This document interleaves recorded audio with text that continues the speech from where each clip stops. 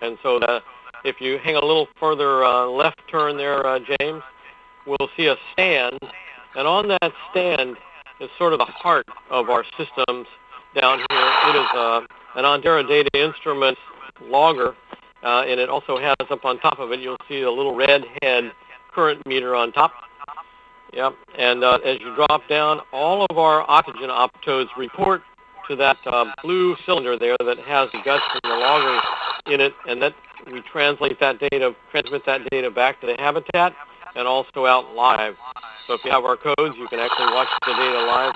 Any monitoring activity that go on in the future are going to involve cabled instruments of that sort that allow you to watch them real time. It's great fun. If we switch back to James, one last instrument or two, and he moves to his left a little bit more, you'll see current measurement. But let's give, there's an acoustic Doppler velocimeter on the right side of the screen, the vertical instrument with a little tripod-looking thing at the base of it. We use acoustic signals to determine the rate at which organisms are pumping water on the reef. And if you go to the left from there, James, a little bit more left, you'll see our aquadopp sensors. The little heads on the left that have the little triple sensor heads are actually capable of measuring current velocities and directions as you go up from the seafloor into the water column. A little further to the left is an ADCP, an acoustic Doppler current profiler instrument. There we go with 4 heads. So we had 17 instruments out cabled on this mission, and because of the expertise here at Aquarius Reef Space, the life support buoy that functions very well, we were able to keep them all alive for the entire mission. And as I mentioned earlier, the stringed optode system's been out since April. We're just delighted to be able to work here. So I'll stop there, Saul, and throw it back to you. Yeah, absolutely, Chris. Thank you for that introduction. We've had a few questions come in via the chat, and I wanted to pass them to you. One comes from Jan, a marine biology student from Pensacola, and I'll ask her question and then maybe expand it a little bit. The first question is, what is the goal of this acidification study? And maybe if I can expand that a bit, what are the long-term objectives of this type of research, and how might that play on policymakers and others who deal with marine resources? Let me start out by saying that the oceanographic community was a little bit asleep at the wheel until about 10 years ago when ocean acidification problem reared its head. We hadn't been paying enough attention to it. We were mostly focused on atmospheric CO2 increases. Suddenly, measurements came in that indicated that pH in the oceans was dropping, and in fact, in the last couple of decades, it dropped by about 0.1 units in pH, which doesn't sound like a lot, but which in reality translates into 10% of the carbonate that calcifying organisms need to make calcium carbonate. In the case of a reef, the mineral aragonite. So one of the objectives became, how is this global effect going to impact coral reef ecosystems made of this extremely soluble aragonite material? Well, if you want to answer that question, you also have to deal with local acidification effects. Namely, we also have lots of organisms in coastal waters, shallow waters, that are breathing, therefore emitting CO2 just like we do. We breathe oxygen. We take some out of the air we breathe in, we emit CO2 into it and pump that out. So do the sponges out on this reef, for example. So our main objective is to distinguish the local acidification effects from the global CO2 increase effect, a very subtle long-term effect that we're going to have really good monitoring to deal with.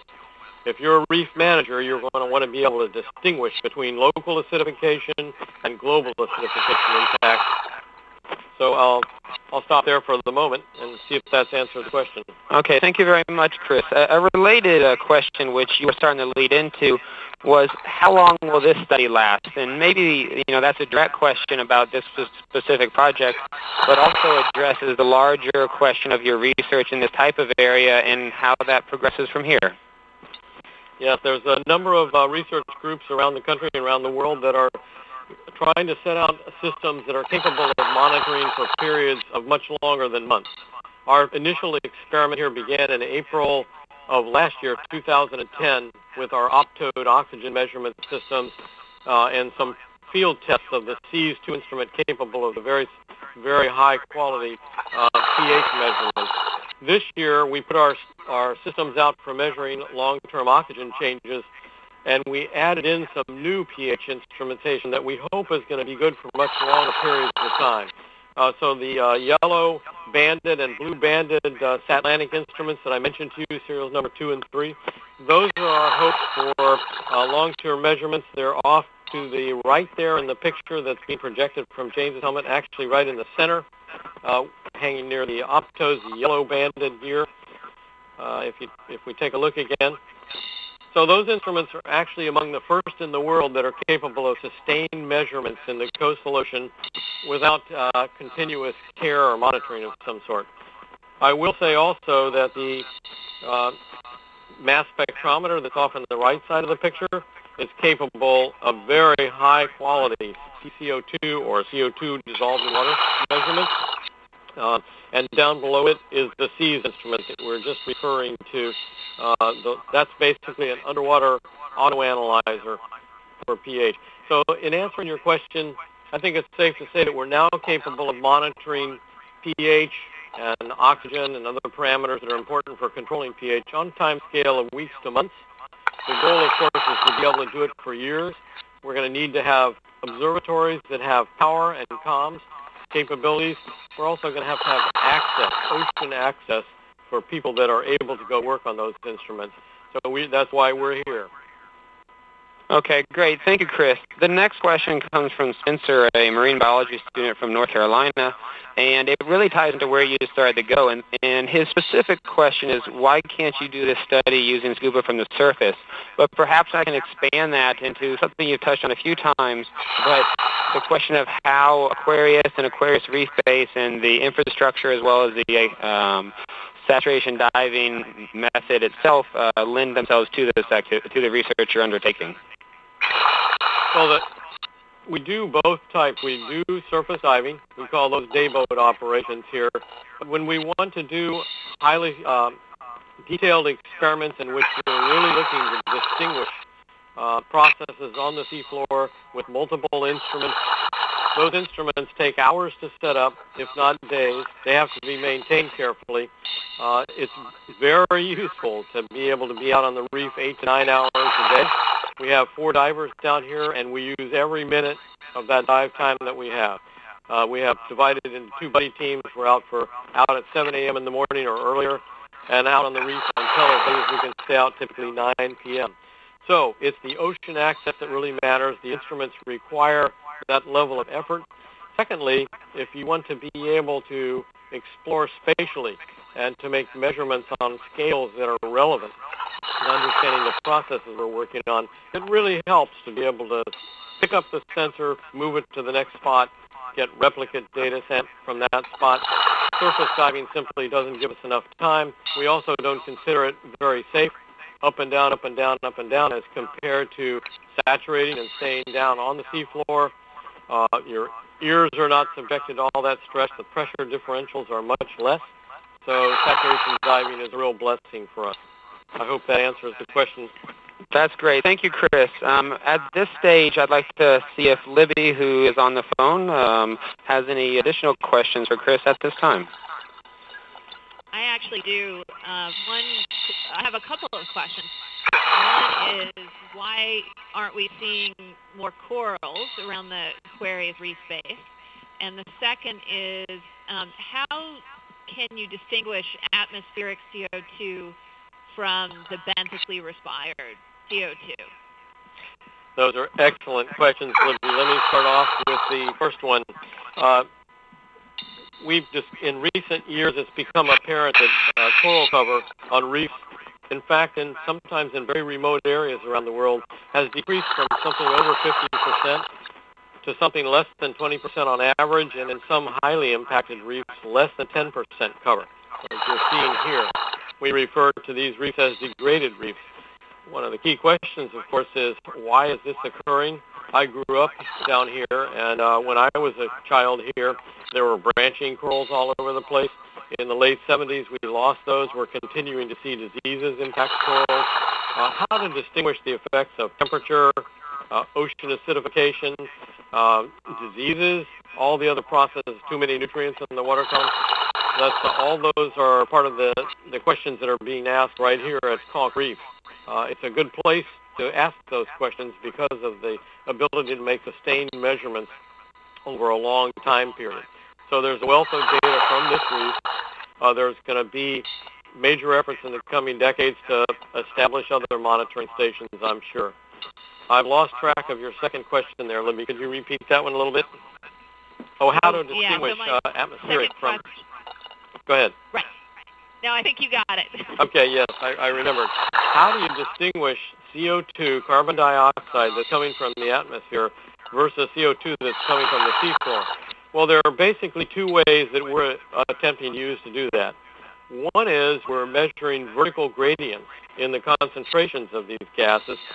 As you get down next to the seafloor, and you're seeing a picture of the seafloor now, as you get down next to the benthos, the organisms that live in the seafloor, you begin to see an increase in concentration. And if you're able to measure the vertical velocities of the water, that is the mixing that's going on, you can actually establish what the net transport of CO2 off the seafloor into the water column is.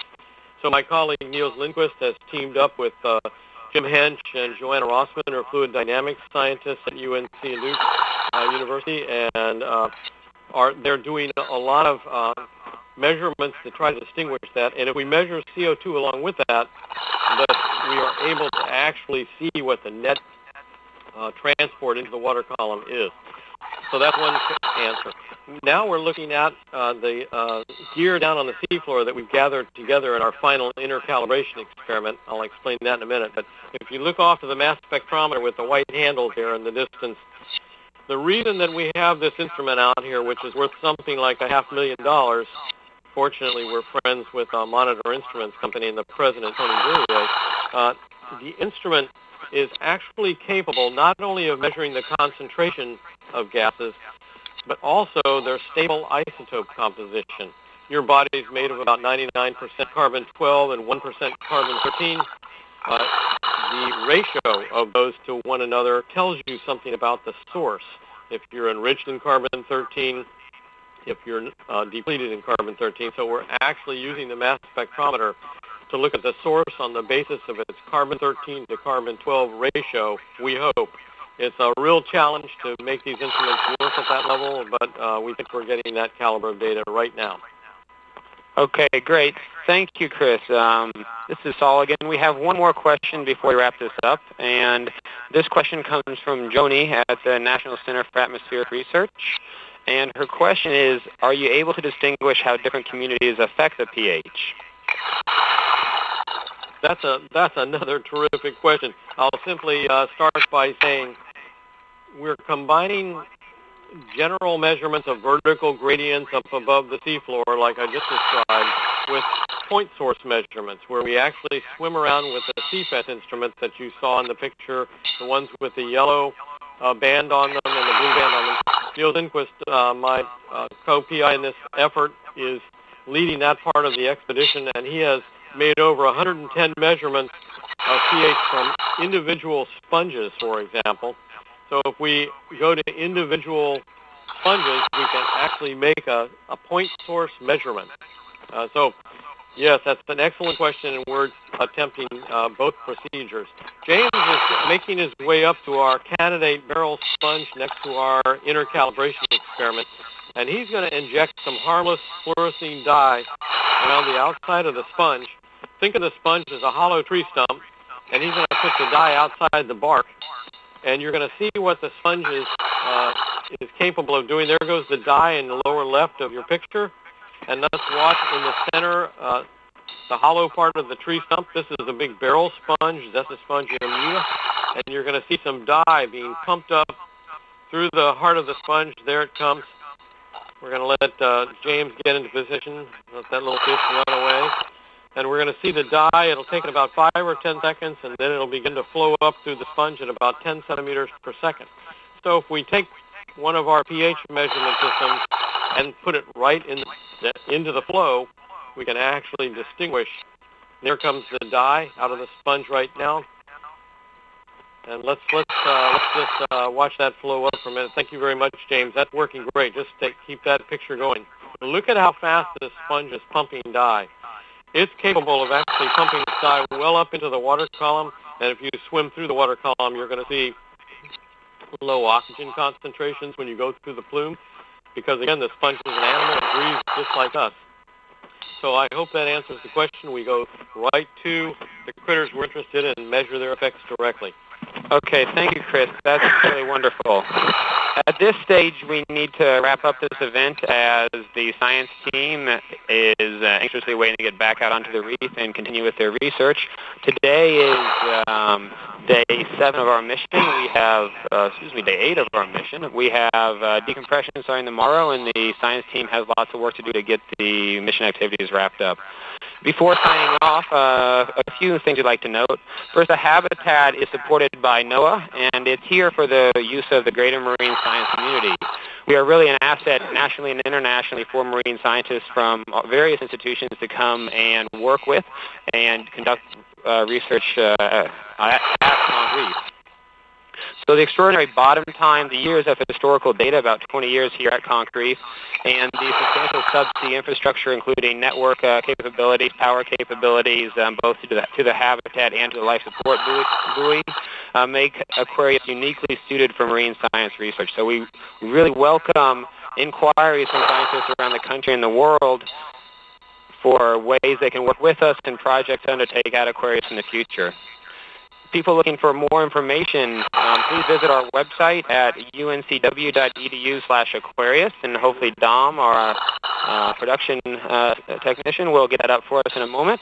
And if you go to uncw.edu/Aquarius, the point of contact for science inquiries will be our director, Tom Potts. So this is the end of our scheduled event. If there are more questions, we encourage you to continue the conversation and to continue to interact with our scientists and with Aquarius Reef Base as we continue further missions. We also have chats and ways to ask questions at Aquanaut on our home page. So please join us there. We'll continue with diving activities tonight. And, of course, the scientists will be out finishing their last dives tomorrow morning. At this stage, I'd like to wrap up this event. We'll keep the broadcast going for the next 10 or 15 minutes as we bring our diver, James, back into the habitat and stage him in. So at this time, I'd like to thank everybody for joining us and ask James to start making his way back to the habitat. And, James, if you could, come back to the habitat and give us a brief tour of the outside of the habitat and some of the infrastructure in place for people's information. This is a bit of an aside from the science theme of today's broadcast, but good information for people. And again, thank you everybody for joining us. We'll be signing off except for the dive operation at this time. Copy that, Thompson. Okay.